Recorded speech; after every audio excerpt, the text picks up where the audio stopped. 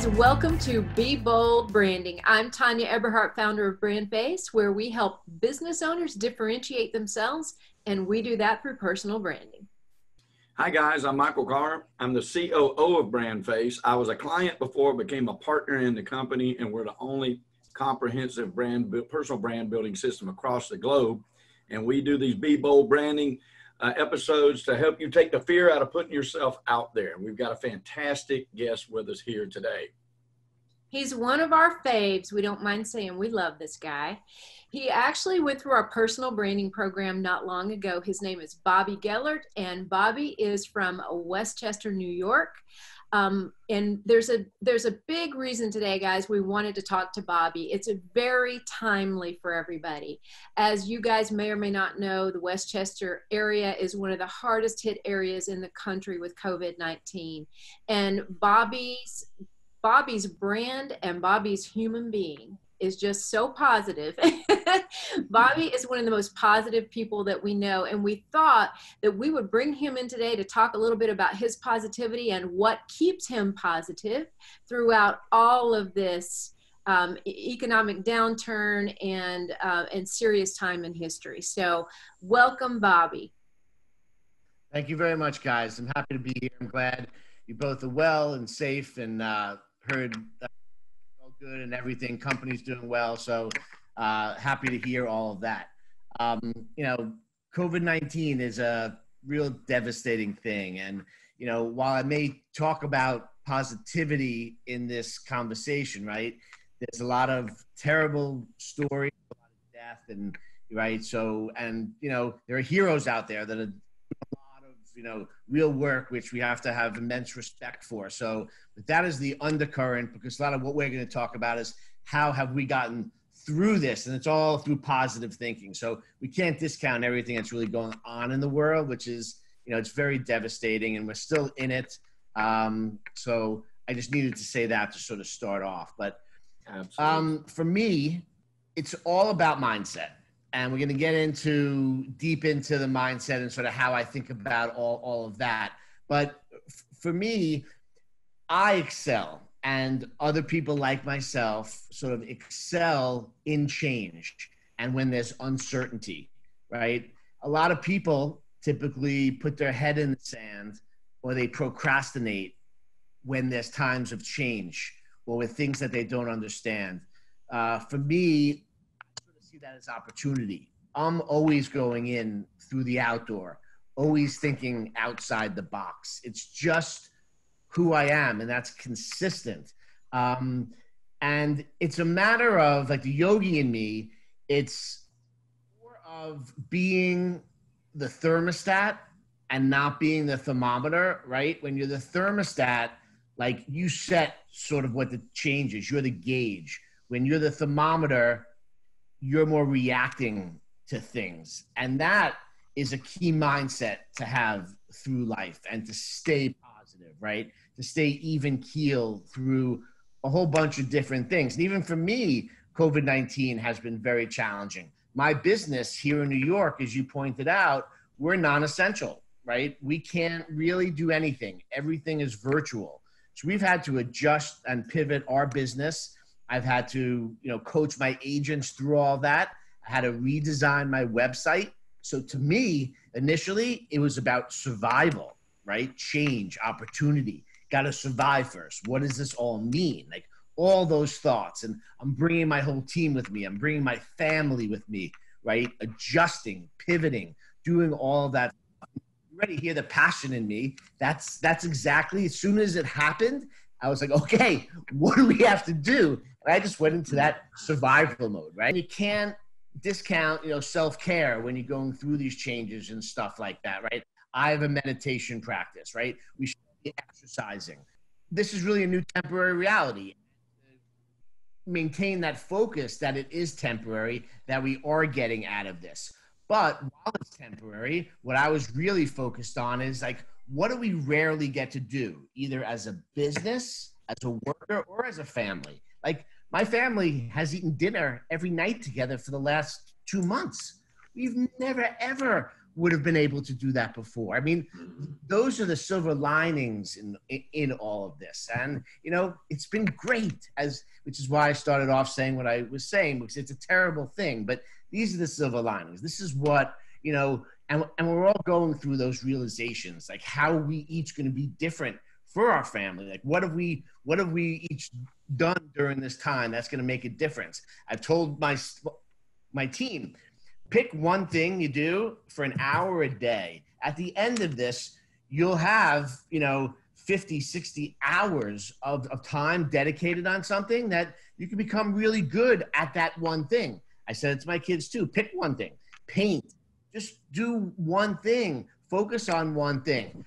So I like creating positivity by narrowing focus down and spending time and putting hours in so that there's something productive at the end of this. What I didn't want to happen was to go through all this time and not have anything to show for it, or not have any like realizations. Just be like, oh, it would have been good if I did X, Y, or Z, right?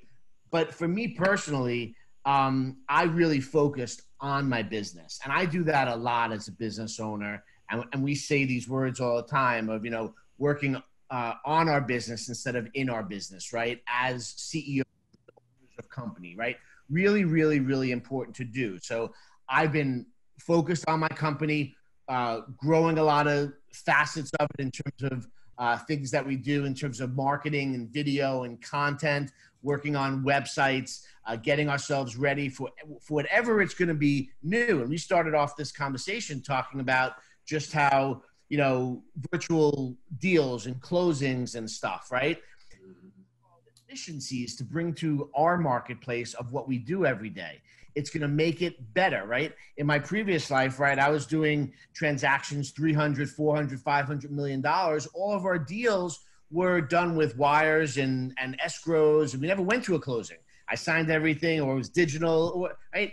Residential closings, you go to the closing. It takes 5 hours, right? It's just, why are we spending that time, right? Where now COVID has caused us to be more efficient, which is a very, very, very good thing. But you have to bring the attorneys along. You have to bring the clients along, whether it's Zoom calls or getting comfortable with doing X, Y, or Z, right? So those are all changes. Those are all really efficient.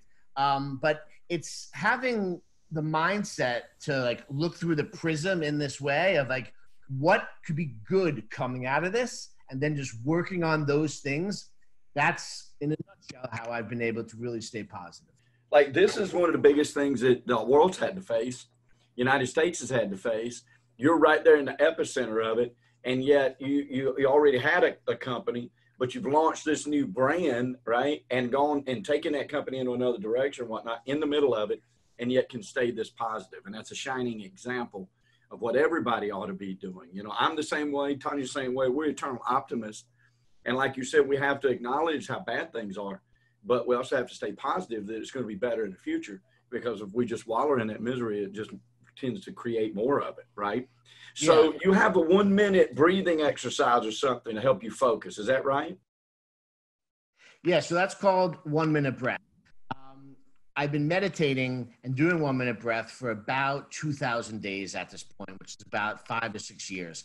I really started when I was 25 years old. It was more of a morning prayer of gratefulness, saying thank you, which really grew into a meditation once I knew what meditating was. And for me, we were on vacation with my family, and it was the first day of vacation, and I just said, today's the day I'm going to start this meditation. And I am a natural athlete, and while I love to play sports, I'm not someone who loves to like exercise. I'll ride bike or do something like that. But meditation for me is all about breathing. And I think breathing is really the most important thing that we can do.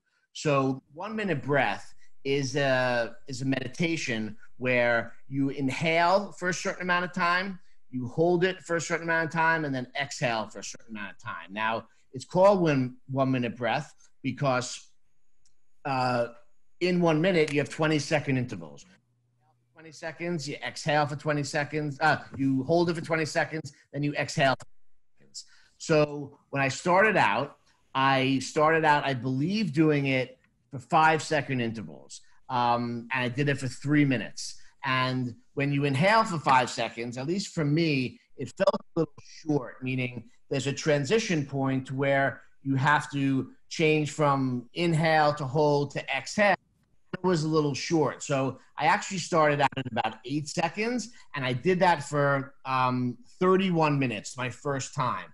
And the first time I did it, when I was done, I was just, when I finished it, it was better than playing any sport or athletic game that I ever played in my life. I was exhausted for breathing 31 minutes, but the clarity that I had, I was just like it was like a light went off inside of me, and I'm like, oh my God, this is really something special. I did not know what it meant, but it's like one of those things, like after you work out in the gym, you want to go back to the gym, regardless of if you lost weight or you feel stronger. Like, it's the chemicals that go on inside your body.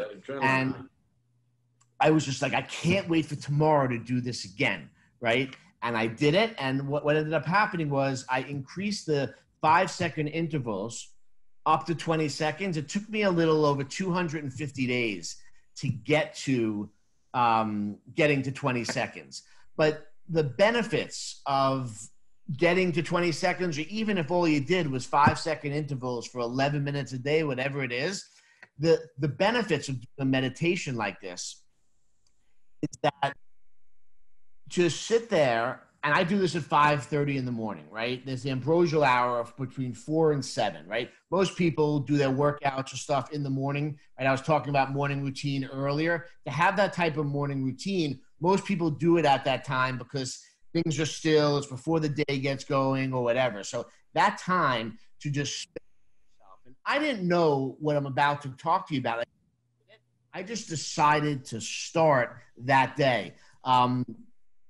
But what I started to realize as I started to do this was there was such heightened intuition that I was able to garner from this on a day in, day out basis, because I was able to reflect on that breath because I love the way that it made me felt and the openness that it created for me from doing that every day was really important.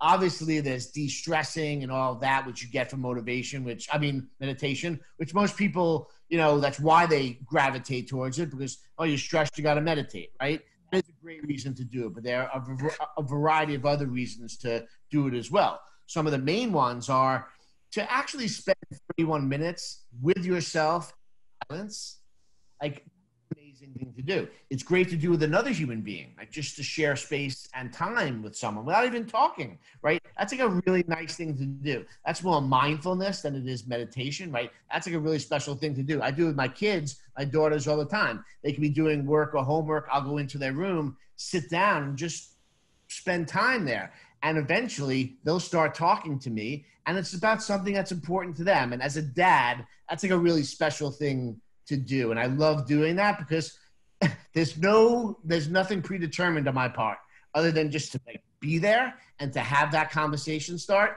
is really, really special. So I love doing that, right? But here I'm doing this with myself. And you have conversations with yourself when that happens, right? You start to be like, oh my God, what am I doing? Like, just get up already. Why are you just sitting here breathing? Because what's happening is your brain is sending you all those thoughts. That's what you want to control, right? Because when you're typically sitting in your living room and you're like, oh my God, I got to go do laundry. I got to go forget about that. You're sitting in your living room. You may have friends over. Why are you thinking about the laundry? Why are you thinking about the business meeting you have tomorrow? There's always time to think about something. Like, be in the moment. So that's what it trains you to do. It trains you to really be in the moment, focus on yourself, and train your mind to always come back to the breath and not think about all those thoughts. I wake up at 5 o'clock and I do this meditation. So now I'm doing it on Facebook Live. And an amazing thing for me and what I'm experiencing right now, and I'm so happy about, is that getting up and doing this alone, I have to tap in, which I don't mind, tap like the universe of people that are meditating or exercise. And, if you're thinking about that and you want to tap into it for that motivation, it takes energy and strength to sort of do that, but you do feel those vibrations, right?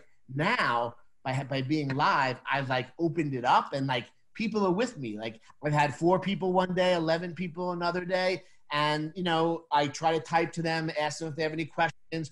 And I told them, don't worry about interrupting me. I'm doing it with people. And it's like through the internet, which so now there's like real connectivity, which has made it so much more real for me. And I'm not alone anymore, right? I love it. I love it. You know, which brings us to the next question is, you know, you've talked about how it helps you personally and how you've shared that with other people just for the personal aspect of things.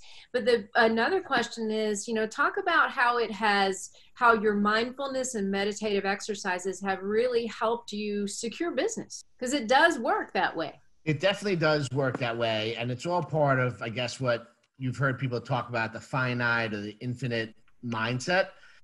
Like for me, and using the sports analogy again, you know, we always use visualization in sports. You see athletes, you know, practicing foul shots, you know, closing their eyes, or, you know, you see baseball players, you know, with their swing, tennis players using visualization. I'm a true believer that we are what we believe, or we are like what we think about. That's a really big thing for anyone in business or any industry. It's sort of like an example. People will resonate with this, which is, you know, Instagram or Facebook, right?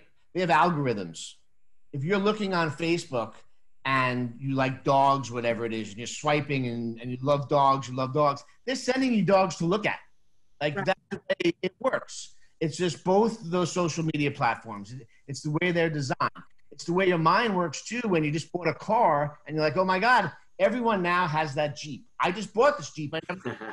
Now everyone's got this Jeep, right? It's because your mind is doing that to you. So if your mind could do that to you, and if the, you know, software engineers are smart enough to send you dogs, if you're looking at dogs, right?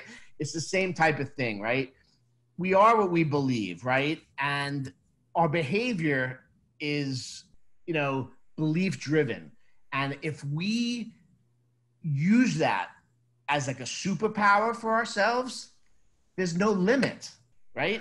And we put limits on ourselves. That's what we do. We're constantly putting limits. I'm not good enough. I'm too tired. You can come up with excuses. They're all excuses, right?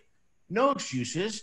Set bigger goals. Set goals, and then, you know, multiply them by 5%, 5 times. Those are now your goals, right? Just shoot further, shoot farther, right? They have to be realistic, right? But just have bigger goals. Visualize yourself doing things that you really want to do. It is more likely to happen. Every moment is an interview, right? Talking to you guys, right? You guys could be, you know, friends with X, Y, or Z and be like, you got to meet this guy, Bobby. He is just so unbelievable, regardless of if I want any opportunities or not. But if you're looking at every situation as an opportunity or as an interview, because you never know, like we're all just like one phone call or one introduction away from our life just completely changing. That's absolutely right? Correct. So true. You have to put yourself in those situations. And that's what it comes down to, is just being open, being mindful of your situation. I want to say something about the focus of that. You know what I mean? When you were talking about how the meditation helps you to focus and it gets rid of so much of that, you know, junk, noise, just voices in your head, you know, and all that. That also helps you prioritize what's important, right? Not just what's important in our personal lives, but in business also. It can help declutter, because I tell people all the time, I'm like, you cannot sacrifice the important for the immediate. You know, and so many times we can get hit with this, and everybody's telling us it's immediate, and we can get turned off. And if we don't have good focus and good parameters to filter that, to say, no, that's not immediate. That can be handled tomorrow, the next day, 5 days from now. You know, the important is the immediate. Then you see all of that begin to change also, which segues into my question. I want to ask you about how you've kept moving. And you sort of talked about this earlier, but I want you to expound on it a little bit more, how you've kept moving with building your brand during this particular time.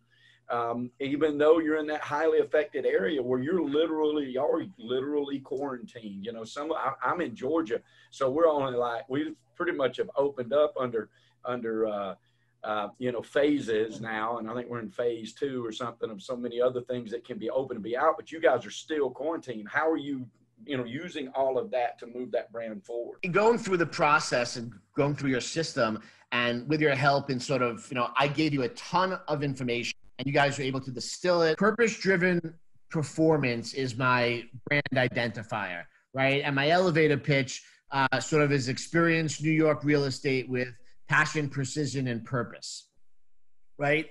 But purpose-driven performance, 3 really, really strong words. Now, while I knew I was going to launch this, I didn't know how and in what way. So to answer your question, before getting into the detail of how I've expanded just purpose-driven performance into a Venn diagram and how I use this and how I could explain it to others right now, is I knew I wanted to use all the collaterals we were making and use it to further my business. And I knew I wanted to build a website for recruiting and for, you know, bringing in business listings with sellers. So I needed all of, you know, the photos and the collaterals and everything we designed together to use for that. So it was a very seamless thing. Like the company that I ended up working with, when they asked me for, you know, can you send me a logo and this, I sent them like a ton of stuff and they're like, oh my God, how do you have all this stuff, right? It was, I knew what I was doing. It was planned out. It was thoughtful for whatever. So like I had thought it through from a high level. I didn't know exactly what I was going to do, but I knew, and going through the process with you, it all crystallized with me. I needed to finish the process with you and then get on to building the website and sort of launching those 2 different things, the recruiting and, for seller listings. Everything is about mindset, being mindful and all of that. So I know what a Venn diagram is, and I've never used or built one before, but I put that right in the middle. The other sections are words that I've said to you guys over and over again during our thing, but I didn't force it. I wanted to see how this came together. When you have purpose and you're driven, right? You can tell from me through this conversation, right? Like I can inspire many people on virtually about anything, right? I know what my purpose is and I'm very driven, right? So I can tell the story and inspire others. I'm able to do that for my agents, and we can get into tactics and all that type of stuff. So it seems to fit right there. When someone is driven and they're performance oriented, right? It takes motivation to make that happen. So I was like, okay, this is actually really working. When you're performing based on your purpose, you're performing. That's execution. I'm like, I can't believe this is really coming out like that easy. I love it. When it happened, it happened. And I'm like, oh my God. I'm like, all right, well, there's more to purpose-driven performance, right? So what are other words I could use to further help? Because some people, when they hear those together, would be like purpose-driven performance. I don't know what that means. And I actually like that, because it gives me an opportunity to explain it in so many different ways. You have to breathe your brand, which is why today's topic's so awesome, because actually that'll be the title of this Be Bold branding episode. Breathe your brand. I love it. The 1 minute breath. But this is just another example of breathing that brand, because you felt all 3 of those words. And those 3 words mean something apart and they mean something together. And I love the way you express that, Bobby. So thank you for going that extra mile to really, really pull it all together. And we're so excited that you have so much passion about this. Absolutely. I hope that you guys have learned so much today. I know I have. I know I explained to Bobby before we got on here how I did my breathing exercises and I was doing them wrong. So I'll be correcting that.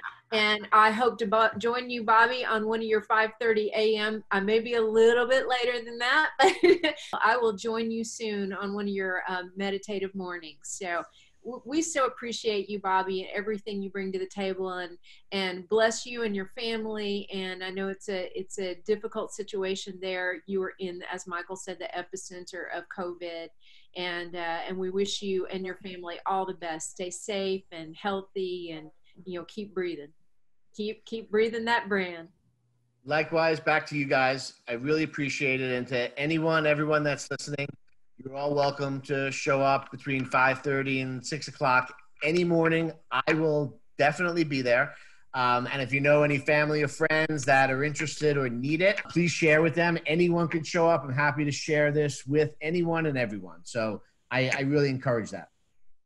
All right. Well, guys, if you would like to learn some more about personal branding and even more about Bobby, join our Facebook group that is dedicated to personal branding.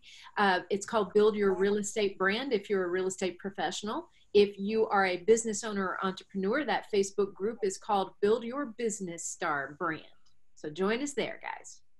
That's right, folks. And, if you want to just talk about anything else to do with branding, you can go to discussyourbrand.com. discussyourbrand.com.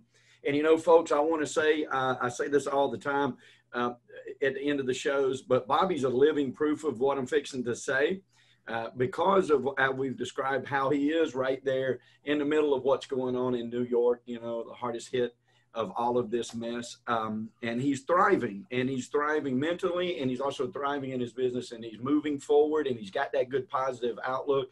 He's very aware of everything going on. But he is also very aware that we're going to get past it, and that there is brighter days ahead. We call that prosperity. And we know, folks, that when we talk about prosperity, we're talking about the full 360 of an abundant life. He's a very prime example of that. We know that prosperity favors the bold. So we say, be bold, folks, especially with your brand, and stay bold. Thank you, Miss Tanya. And thank you, Mr. Bobby. Thank you, guys. Really appreciate it. You bet. Thank you, gentlemen. And guys, we'll see you next time on Be Bold Brand.